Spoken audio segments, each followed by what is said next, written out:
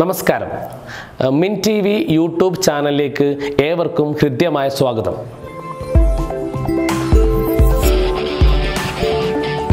ഈ ചാനൽ ആദ്യമായിട്ടാണ് കാണുന്നതെങ്കിൽ ചുവടെ കൊടുത്തിരിക്കുന്ന സബ്സ്ക്രൈബ് ബട്ടൺ പ്രസ് ചെയ്യുകയും അതിൻ്റെ കൂടെയുള്ള ബെൽ ഐക്കൺ ക്ലിക്ക് ചെയ്യുകയും ചെയ്യുക. +2 10ാം ക്ലാസ് വിദ്യാർത്ഥികൾക്ക് ഉപകാരപ്രദമായ ഒരുപാട് വീഡിയോസ് ഈ ചാനലിലൂടെ അപ്ലോഡ് ചെയ്യുന്നതാണ്. 10ാം ക്ലാസ്സിൻ്റെ സോഷ്യൽ സയൻസിലെ ഹിസ്റ്ററിയുടെ 1ഉം 2ഉം ഭാഗങ്ങൾ ഈ ചാനലിലൂടെ നമ്മൾ അവതരിപ്പിച്ചതാണ്. അതിൻ്റെ ബാക്കി എന്ന നിലയ്ക്ക് 3ാമത്തെ അധ്യായമാണ് ഇന്ന് ചർച്ച ചെയ്യുന്നത്. ഇന്ന് ഹിസ്റ്ററി പാർട്ടിൽ നമ്മൾ ചർച്ച ചെയ്യുന്ന വിഷയം സ്റ്റേറ്റ് ആൻഡ് പൊളിറ്റിക്കൽ സയൻസ് എന്ന ചാപ്റ്ററാണ്. രാഷ്ട്രവും രാഷ്ട്രതന്ത്രശാസ്ത്രവും നിർബന്ധമായും കുട്ടികൾ പഠിച്ചിരിക്കേണ്ട അധ്യായമാണ്. History പാർട്ടിലെ രാഷ്ട്രവും രാഷ്ട്രതന്ത്രശാസ്ത്രവും, state and political science. ഈ ചാപ്റ്ററിൽ ആദ്യം മനസ്സിലാക്കുന്നത് എന്താണ് രാഷ്ട്രം, അല്ലെങ്കിൽ what you mean by state എന്നാണ്. സ്റ്റേറ്റ് എന്നാൽ A group of people residing permanently within A territory with a sovereign government is called state. A group of people residing permanently within a territory with a sovereign government is called state. ഒരു നിശ്ചിത ഭൂപ്രദേശത്തിനുള്ളിൽ സ്ഥിരമായി അധിവസിക്കുന്നതും പരമാധികാരമുള്ള ഗവൺമെൻറ്റോടുകൂടിയ ഒരു ജനതയാണ് രാഷ്ട്രമെന്ന് പറയുന്നത്. ഒരു നിശ്ചിത ഭൂപ്രദേശത്തിനുള്ളിൽ സ്ഥിരമായി അധിവസിക്കുന്നതും പരമാധികാരമുള്ള ഗവൺമെൻറ്റോടുകൂടിയ ജനതയാണ് രാഷ്ട്രമെന്ന് പറയുന്നത്. ഈ രാഷ്ട്രത്തിൻ്റെ പ്രധാനപ്പെട്ട ഘടകങ്ങൾ, ഫാക്ടേഴ്സ് ഓഫ് സ്റ്റേറ്റ്, പ്രധാനമായ 4 ഘടകങ്ങളുണ്ട് രാജ്യത്തിന്. There are 4 factors of A state. ഒരു രാജ്യത്തിന് 4 പ്രധാനപ്പെട്ട ഘടകങ്ങളുണ്ട്. 1 പോപ്പുലേഷൻ, 2 ടെറിറ്ററി, 3 സോവറിനിറ്റി, 4 ഗവൺമെൻറ്. 4 പ്രധാനപ്പെട്ട ഘടകങ്ങളാണ് ഒരു രാഷ്ട്രത്തിനുള്ളത്. Population, territory, sovereignty, government.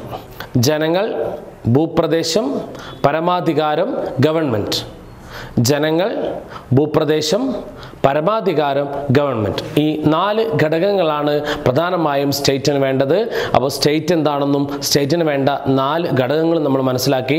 There are 4 factors of state: population, territory, government and sovereignty. Okay, ഇനി നമ്മൾ ചർച്ച ചെയ്യാൻ പോകുന്നത് എന്തൊക്കെയാണ് ഒരു രാജ്യത്തിൻ്റെ ഫങ്ഷൻസ്, എന്തൊക്കെയാണ് ഒരു രാജ്യത്തിൻ്റെ ചുമതലകൾ. There are 2 functions of state. രാജ്യങ്ങളുടെ ചുമതലകളെ പ്രധാനമായും 2ആയി തരംതിരിക്കാം. 1 ഒബ്ലിഗേറ്ററി ഫങ്ഷൻസ്, 2 ഡിസ്ക്രിഷണറി ഫങ്ഷൻ. രാജ്യത്തിൻ്റെ ചുമതലകളെ പ്രധാനമായും 2ആക്കി തരംതിരിക്കുന്നുണ്ട്. 1 നിർബന്ധിത ചുമതല എന്നും 2ാമത്തത് വിവേചനപരമായ ചുമതല എന്നും.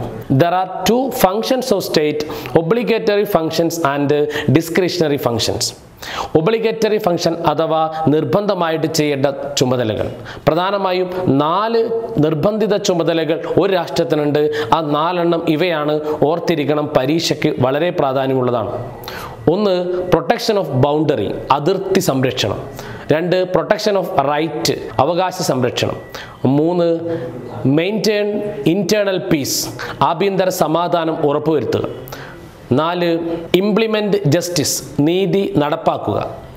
ഈ 4 എണ്ണമാണ് ഗവൺമെൻറ്റിൻ്റെ പ്രധാനമായ ഒബ്ലിഗേറ്ററി ഫങ്ഷൻ, അല്ലെങ്കിൽ ഗവൺമെൻറ്റിൻ്റെ പ്രധാനപ്പെട്ട നിർബന്ധിത ചുമതലകൾ. ഇനി നമ്മൾ പരിചയപ്പെടുന്നത് ഗവൺമെൻറ്റിൻ്റെ വിവേചനപരമായ അധികാരം, അല്ലെങ്കിൽ ഡിസ്ക്രിഷണറി ഫങ്ഷൻസ്. 1 ട്രാൻസ്പോർട്ടേഷൻ ഫെസിലിറ്റി, ഗതാഗത സൗകര്യം ഉറപ്പുവരുത്തുക. 2 ഹെൽത്ത്, ആരോഗ്യ സംരക്ഷണം. 3 എഡ്യൂക്കേഷൻ, വിദ്യാഭ്യാസ സംരക്ഷണം. 4 പ്രൊവൈഡ് വെൽഫെയർ ആക്ടിവിറ്റി. ഈ 4 എണ്ണമാണ് രാഷ്ട്രത്തിൻ്റെ പ്രധാനപ്പെട്ട വിവേചനപരമായ ചുമതലകൾ. അപ്പോൾ ഗവൺമെൻറ്റിൻ്റെ ചുമതലകളെ 2ആക്കി തരംതിരിച്ചു. There are 2 functions of state. 1 obligatory function എന്നും 2ാമത്തെ ഡിസ്ക്രിഷണറി ഫങ്ഷൻ എന്നും വിളിച്ചു. ഒബ്ലിഗേറ്ററി ഫങ്ഷൻ എന്നാൽ നിർബന്ധമായി ചെയ്യേണ്ട ചുമതലകൾ.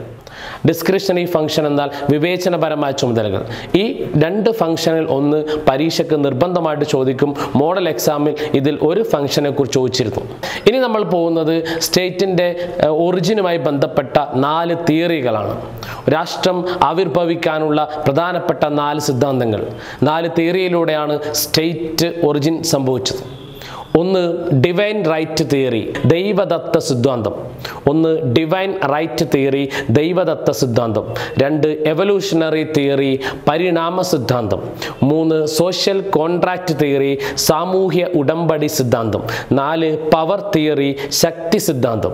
ഈ 4 തിയറികളാണ് സ്റ്റേറ്റിൻ്റെ ഒറിജിന് കാരണമായി പറയുന്നത്. ഒന്നുകൂടി റിപ്പീറ്റ് ചെയ്യാം. ഒന്ന് ഡിവൈൻ റൈറ്റ് തിയറി, ദൈവദത്ത സിദ്ധാന്തം. 2 എവല്യൂഷണറി തിയറി, പരിണാമ സിദ്ധാന്തം. 3 സോഷ്യൽ കോൺട്രാക്റ്റ് തിയറി, സാമൂഹ്യ ഉടമ്പടി സിദ്ധാന്തം. 4 പവർ തിയറി അഥവാ ശക്തി സിദ്ധാന്തം. ഈ 4 സിദ്ധാന്തങ്ങളിലൂടെയാണ് ഒരു രാഷ്ട്രം ആവിർഭവിച്ചെന്ന് വിശ്വസിക്കുന്നു. ഈ സിദ്ധാന്തങ്ങളിൽ ഏറ്റവും കൂടുതൽ പ്രാധാന്യം കൽപ്പിക്കുന്ന സിദ്ധാന്തമാണ് എവല്യൂഷണറി തിയറി അല്ലെങ്കിൽ പരിണാമ സിദ്ധാന്തം. ഡിവൈൻ റൈറ്റ് തിയറി ആവശ്യപ്പെടുന്നു രാജ്യം രൂപീകരിച്ചത് ദൈവമാണെന്ന് വിശ്വസിക്കുന്നു, on the creation of God. Evolutionary തിയറിക്കാർ അവർ വിശ്വസിക്കുന്നു എവല്യൂഷൻ്റെ ഭാഗമായിട്ട് ചേഞ്ചിൻ്റെ ഭാഗമായിട്ട്, മാറ്റത്തിൻ്റെ ഭാഗമായിട്ടാണ് രാഷ്ട്രം രൂപീകരിച്ചതെന്ന് പറയുന്നു.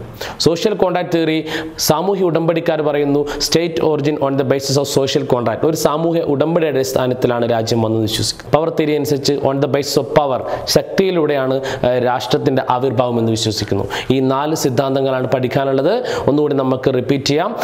ഡിവൈൻ റൈറ്റ് തിയറി, ദൈവദത്ത സിദ്ധാന്തം, ഇവല്യൂഷണറി തിയറി, പരിണാമ സിദ്ധാന്തം, സോഷ്യൽ കോൺട്രാക്ട് തിയറി, സാമൂഹ്യ ഉടമ്പടി സിദ്ധാന്തം, പവർ തിയറി, ശക്തി സിദ്ധാന്തം. ഇത്രയുമാണ് സ്റ്റേറ്റ് എന്ന് പറയുന്ന ഭാഗവുമായി ബന്ധപ്പെട്ട് പഠിക്കാനുള്ളത്. അതിൻ്റെ കൂടെയുള്ള അടുത്ത ടോപ്പിക്കാണ് പൊളിറ്റിക്കൽ സയൻസ്. പൊളിറ്റിക്കൽ സയൻസിൻ്റെ ഫാദർ എന്ന് പറയുന്നത് അരിസ്റ്റോട്ടിലാണ്. അരിസ്റ്റോട്ടലിൻ്റെ ഫേമസ് ബുക്കാണ് പൊളിറ്റിക്സ്. ഇത്രയും കാര്യങ്ങൾ ആമുഖമായിട്ട് ഓർത്തിരിക്കുക.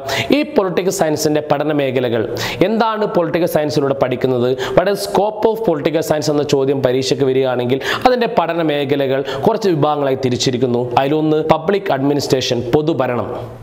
2 കമ്പാരിറ്റീവ് പൊളിറ്റിക്സ്, താരതമ്യ politics. 1 public administration, പൊതുഭരണം. 2 comparative politics, താരതമ്യ പൊളിറ്റിക്സ്. 3 ഇന്റർനാഷണൽ പൊളിറ്റിക്സ്, അന്തർദേശീയ രാഷ്ട്രീയം. അടുത്തത് പൊളിറ്റിക്കൽ തിയറീസ്, രാഷ്ട്രീയ സിദ്ധാന്തങ്ങൾ. ഈ 4 എണ്ണമാണ് പൊളിറ്റിക്കൽ സയൻസിൻ്റെ പ്രധാനപ്പെട്ട പഠന മേഖലകൾ. ഒന്നുകൂടി പറഞ്ഞ് നമുക്ക് അവസാനിപ്പിക്കാം. 1 പബ്ലിക് അഡ്മിനിസ്ട്രേഷൻ, പൊതുഭരണം. 2ാമത്തത് കമ്പാരിറ്റീവ് പൊളിറ്റിക്സ്, താരതമ്യ പൊളിറ്റിക്സ്. 3ാമത്തത് ഇന്റർനാഷണൽ പൊളിറ്റിക്സ്, അന്തർദേശീയ രാഷ്ട്രീയങ്ങൾ. 4ാമത്തത് പൊളിറ്റിക്കൽ തിയറീസ്, രാഷ്ട്രീയ സിദ്ധാന്തങ്ങൾ. ഇത്രയാണ് ഈ ചാപ്റ്ററിൽ പഠിക്കേണ്ടതും ഓർത്തിരിക്കേണ്ടതുമായ വസ്തുതകൾ. ഇത്രയും പഠിച്ച് ഈ കാര്യങ്ങൾ മനസ്സിലാക്കിക്കൊണ്ട് പരീക്ഷയ്ക്ക് പോവുകയാണെങ്കിൽ ഈ ചാപ്റ്ററിന് ലഭിക്കുന്ന 5 മാർക്ക് ഈസി ആയിട്ട് കുട്ടികൾക്ക് എത്തിച്ചേരാൻ പറ്റും.